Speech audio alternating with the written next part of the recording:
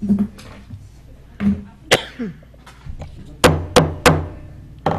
evening. Would everyone please rise for the prayer and the Pledge of Allegiance?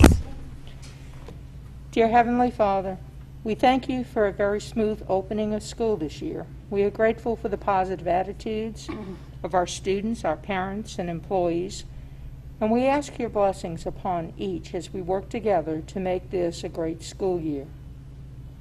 Please protect us and our neighbors this week as Hurricane Laura approaches our coast. And be with us tonight as we make decisions for the children we serve, and help us to remember that their needs always come first. These things we ask in your name. Amen. Amen. Ms. Jackson, would you lead us in the pledge, please? I pledge allegiance to the flag of the United States of America and to the republic for which it stands, one nation, under God, indivisible, with liberty and justice for all.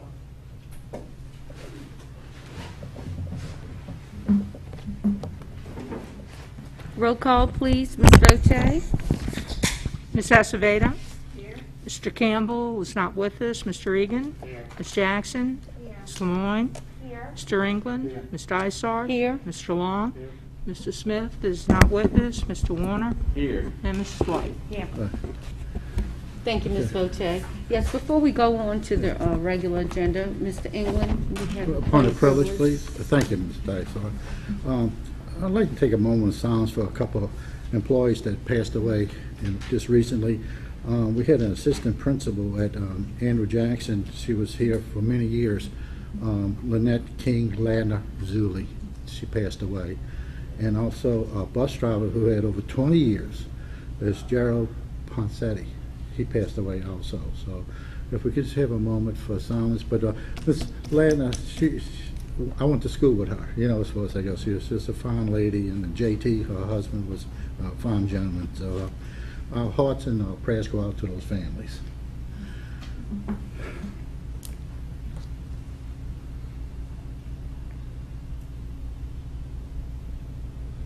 Thank you. And at this time, unfortunately, I'd like to ask for a moment of silence also. Miss Polly Renshaw has passed, and if any of you know Miss Renshaw, she was just a heart of gold, and she loved children, she loved education. She taught many years as an English teacher.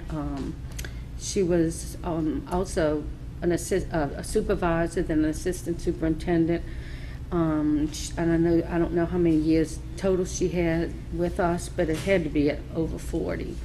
And we're deeply saddened by her loss also. So if you would keep the Renshaw family in your thoughts and prayers, and our hearts go out to the Renshaw family for Miss Polly Renshaw. In a moment of silence, please.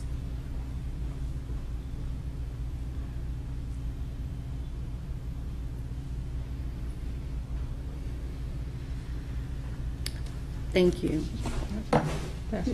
Miss Doce? And, you know, these three people were a very important part of our school system. You know, bus driver, Mr. Bonsetti, was for over 20 years, did a remarkable job with our kids. I mean, Miss Ladner, as the assistant principal of Andrew Jackson, was just a gem. I mean, she was a wonderful administrator, a wonderful teacher, gave a lot to the school system. She and her husband both worked within the St. Bernard Parish Public Schools, and then later on, after she retired, she moved to Mississippi, and I think she was a principal at a school in Mississippi. So it was in her blood. Miss Renshaw, I can't say enough about Miss Renshaw. When I moved into the central office, she was so warm and welcoming. She was truly a great lady, tremendous educator. And I think Wayne Warner said it best this morning when we heard it, you know, just she loved people who loved kids, is what he said. And one of the most generous people that you could ever come across.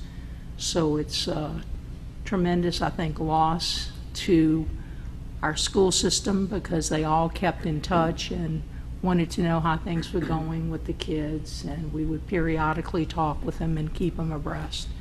So these were wonderful people who contributed many years of their lives and their passion to the students here in St. Bernard Parish, so they're truly going to be missed.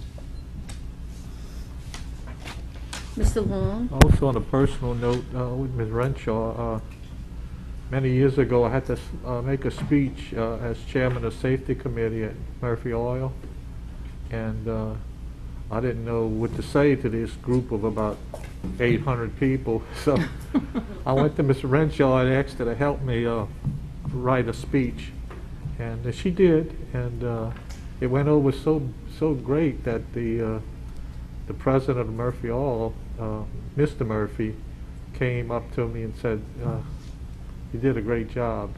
You know, thank you for your comments." So, but you're right. She was a special lady. Thank you. Anyone else? Okay. Thank you, Mr. Long. Alrighty, next item on the agenda is a motion to incorporate the report of the general committee meeting into the minutes of the August regular monthly meeting. So moved. There's a motion by Mr. Warner, second by Ms. Lemoyne. Any discussion? All in favor signify by saying aye. Aye. Any opposed? Motion carries. Next item are the personnel changes, and those that are highlighted are the new ones since the committee meeting. I'll give you a minute to look at those.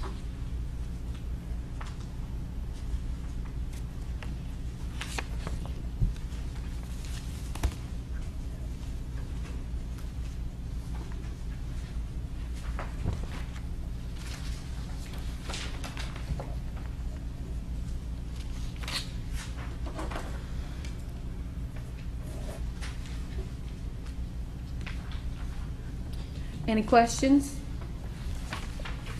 Okay, and we do not take action on this item, it's just for information. All righty.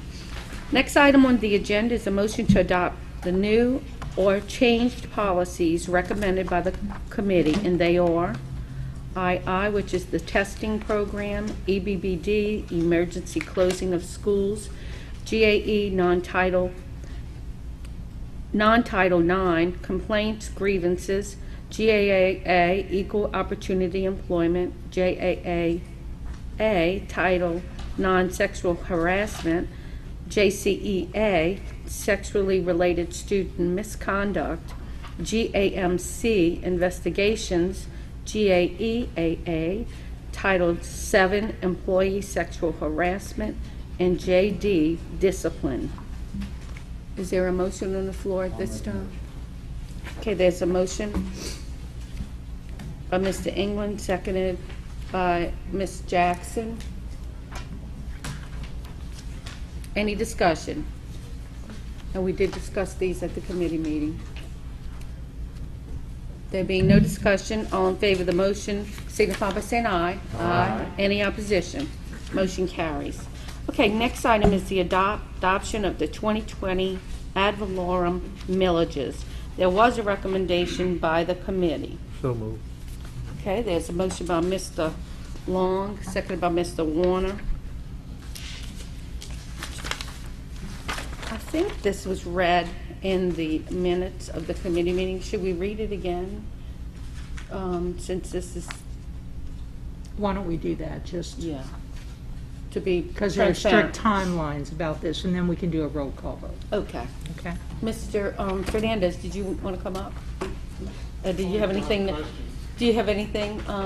Would you come up to the podium, please? Putting you on the spot again. You want to explain again the reason for this, Mr. Fernandez, please? Okay, every year the board adopts their ad valorem millages to be applied to the property values in the parish. At the end of the year, when the property bills are sent out. This year is a reassessment year. Every 4 years, the state of Louisiana requires reassessment of all properties in every parish. And then the millages are adjusted either upwards or downwards to a revenue neutral level, so that you're earning the same, or you generating the same amount of revenues as you had the previous year. When the reassessment was done in St. Bernard Parish this year, the total property, taxable property values decreased slightly. So our adjusted millage rates have increased slightly from 41.22 mils to 42.11 mils. So since they are adjusted automatically upward to the adjusted rate, there's no need for a roll forward, or we can't roll forward. It's automatically roll forward if y'all adopt this millage. So this is just the normal process of the board adopting its millages to be applied to the property values. And it does require a voice vote when you take your vote. Okay. Thank you, Mr. Fernandez. Anyone else? Any questions or statements? Okay, I'll read the resolution into the minutes. Be it resolved that the following millages are hereby levied on the 2020 tax roll on all property subject to taxation by the St. Bernard Parish School Board. School District Constitutional millage is 3.91. School District Operational, 9.64 mils. School District Operational, 3.13 mils. School District Operational, 19.81 mils. School District Maintenance, 5.62 mils. Be it further resolved that the proper administrative officials of the Parish of St. Bernard, State of Louisiana, be and they are hereby empowered, authorized, and directed to spread said taxes as herein above set forth upon the assessment roll of said parish for the year 2020, and to make the collection of taxes imposed for and on behalf of the taxing authority according to law, and that the taxes herein levied shall become a permanent lien and privilege on all property subject to taxation as herein set forth, and collection thereof shall be enforceable in the manner provided by law. The foregoing resolution was read in full. The roll was called on the adoption thereof, and the resolution will be adopted by the following votes. And then to certify it, I hereby certify that the foregoing is a true and exact copy of the resolution adopted at the board meeting held on August 25th, at which meeting a quorum present and voting. St. Bernard Parish School Board, Parish of St. Bernard, Louisiana, this 25th day of August 2020. Roll call vote, please, on this item. Ms. Acevedo? Yeah. I'm sorry. Yeah. Mr. Campbell is not with us. Mr. Egan? 4. Ms. Jackson? Yay. Ms. Lemoyne? 4. Mr. England? 4. Ms. Dysart? 4. Mr. Long? 4. Mr. Smith is not with us. Mr. Warner? 4. And Ms. White? 4. Okay, motion 9-4 and 2 absences. Thank you, Ms. Voce. Thank you, Mr. Fernandez. Okay, next item is a motion to approve the Louisiana Compliance Questionnaire. There was a recommendation by the committee. So moved. There's a motion by Mr. Warner, I'll second. seconded by Ms. White. Any discussion? There being no discussion, all in favor signify by saying aye. Aye. Any opposition? Motion carries. Okay. Next item on the agenda are items to be placed on the agenda of the next committee meeting. Does anyone have any at this time? Okay, and we always have until the committee meeting to place items on the agenda.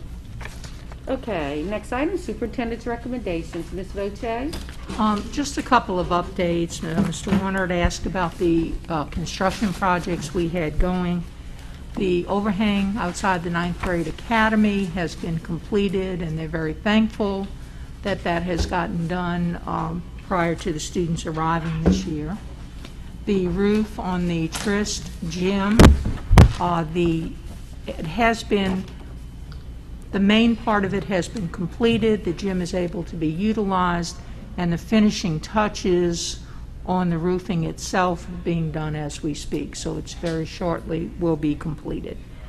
The property adjacent to Lacoste that we were developing as an additional green space for Lacoste was a lot that we had taken over from parish government, and the fencing has been put around, the sod has been laid. I was talking with Ms. Jackson earlier, and she has actually seen it. So the railings have been put up and the basketball goals, and it's just about completed and usable for our students. So we're in good shape on those 3 projects that we were doing this summer, even with the rain that came in the last few weeks, and of course then the situation this past week. But school was off to a good start.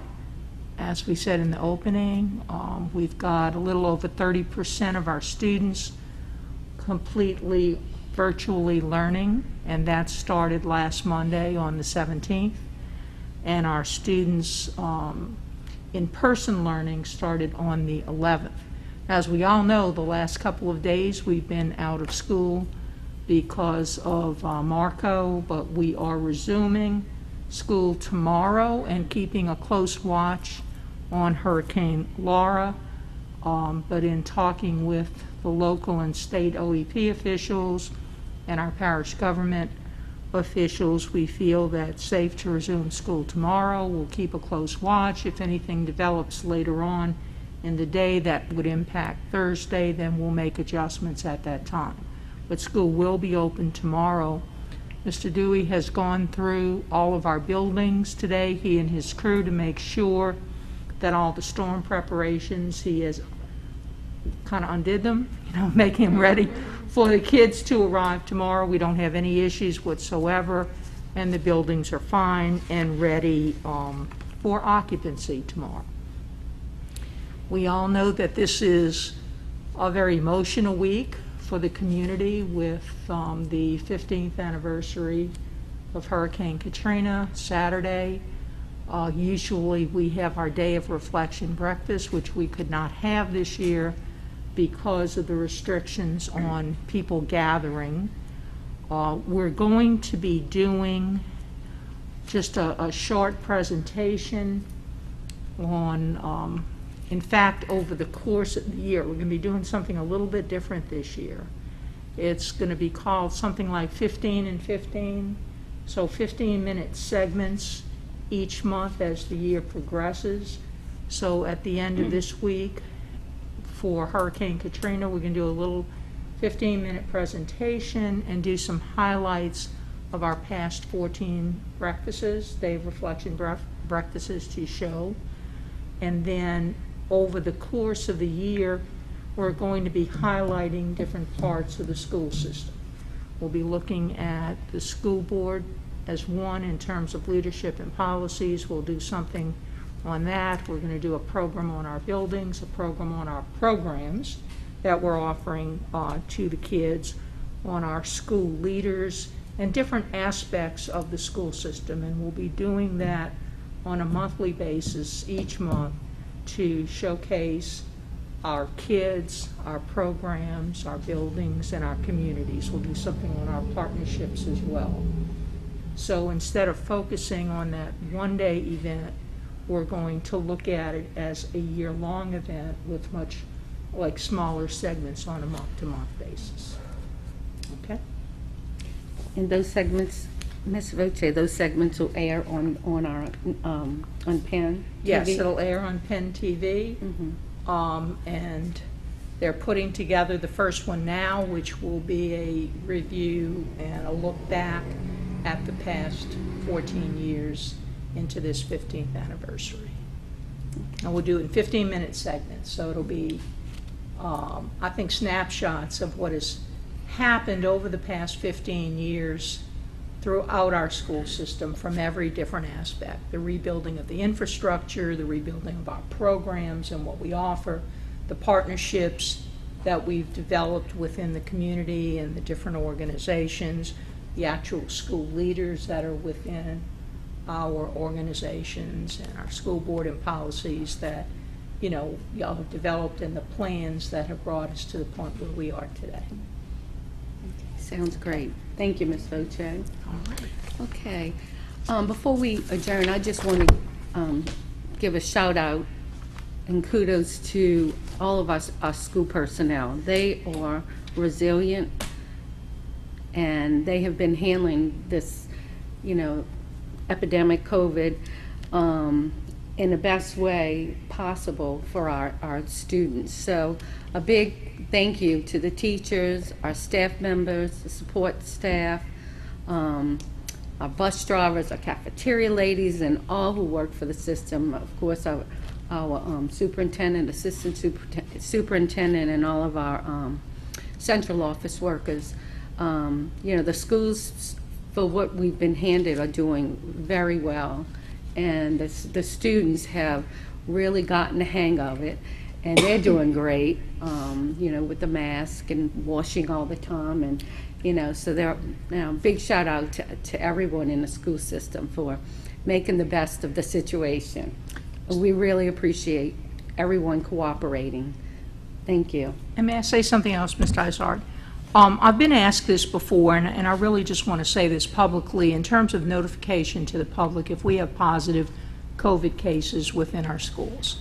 And we all know that as COVID exists within the community, then it will be brought into the school system. It's not if, it's going to be when, and on different campuses for different reasons.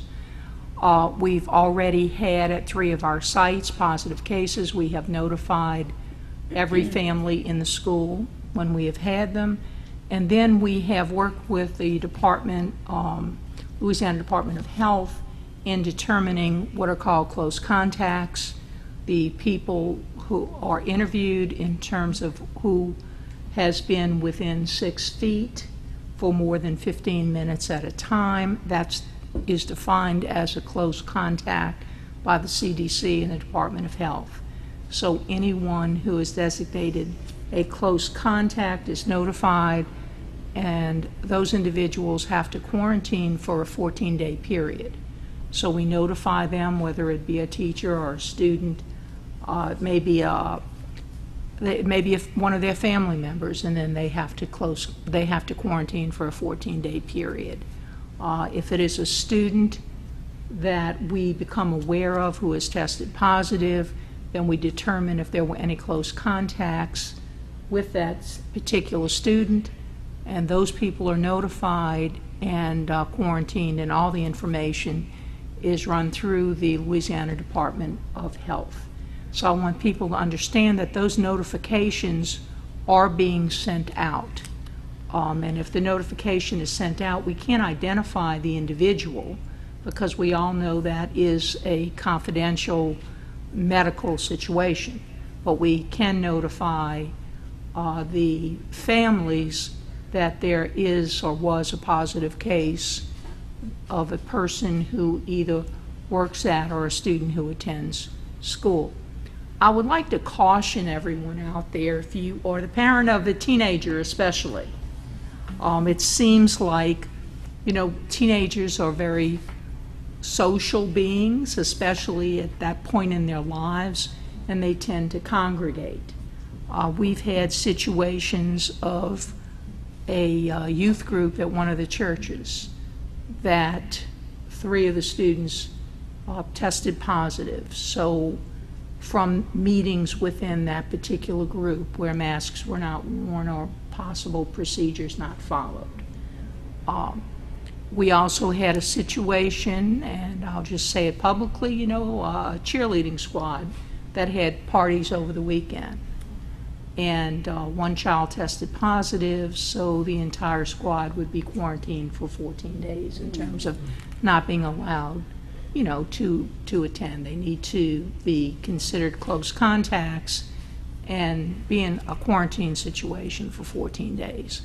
So I know how hard it is. We're hearing cases throughout the country on college campuses where we're seeing at that point, in your lives, and you go away to college, that's one of the big things that you do. Go to the social gatherings, have parties, but in this particular time, that's where you're going to see a lot of spread of this particular virus. So we would ask especially our teenagers in the parish to be very cognizant of that and to be responsible and to try to curtail some of those social activities until we are in a better place in our state, our country, and really in the world in terms of finding either a vaccine or a treatment for this particular virus.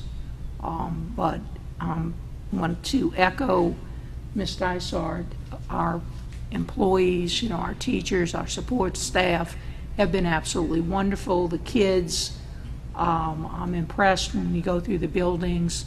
They're all wearing the masks. They're all practicing the social distancing. And I think they're getting used to the situation as it exists right now. So we need to continue that and not become complacent at this point. Thank you, Ms. Voce. Mr. England? Yeah, thank you, Ms. Dyson. Ms. Voce, what about Oxnard Hospital? Are they working in conjunction Yes. with our school system? Yes, Oxnard Hospital has been working with us. We have an agreement with them. They are advising us, the medical staff is advising us on any medical protocols we have to go through. Not only Oxnard Hospital, but at the high school and at Raleigh, we have an association with the Methodist Foundation through the school-based health clinic that we've had for years. They're also in an advisory capacity as well. And we have a direct line, the Office of Public Health. Dr. Joe Cantor is the medical director for this region, and he's also the assistant medical director for the state. And we are in direct contact with him and his staff. So we have 3 groups of medical professionals that we can access at any time of the day or evening. Now, part of the agreement we have with Oxnard is for our employees, if anyone is either, if they feel if they're symptomatic, or we are able to have them tested immediately with results coming back immediately for the staff members, so that we don't have to wait several days to get those results. And that has been a tremendous benefit, for our employees and really for the educational process as a whole, because then we are knowledgeable then immediately if there is a situation concerning any of the adults in the school system. If there are children who are symptomatic, if we do the temperature checks every morning, if any child shows a slight fever or a persistent cough or difficulty breathing or whatever, we send them to a particular room in school, and a nurse is there to evaluate the situation. And then if that nurse feels that it is a symptom that needs to be further looked at, and a fever always is, then the information is given to the parent about what resources are available to them, and the child has to stay home if it's one of those major symptoms until he's either tested or until his doctor sends something back saying he is cleared to come back to school. So if a child looks symptomatic, we must have some evidence that it has been addressed, either through his personal physician or a negative test result. Well, that's what I brought up about the Oxnard. We're trying to do everything possible for the safety and the well-being of all our students, our personnel, for our school system. So until they get a vaccine, that's all we, Right. as long as we follow those guidelines. And we're following the CDC guidelines and the guidelines that have been set up by the Bessie Board, that's Louisiana Department of Education, in coordination with the Louisiana Department of Health. Right. Those 2 entities have come together and established the guidelines for in-person learning for K-12 education. And we are following every one of those. And we took the further step, as you alluded to, Mr. England, of forming those medical partnerships with Oxnard. We already have one with the Methodist Foundation, and now very directly with the Office of Public Health. Right. Thank you, Ms. Oche. Okay. Thank you, Ms. Dyson. Thank you. Okay, anyone else? Okay, is there a motion to adjourn? Motion by Ms. Escobedo, second by Ms. Jackson. All in favor of the motion, signify by saying aye. Aye. The meeting is now adjourned. Thank you and good night.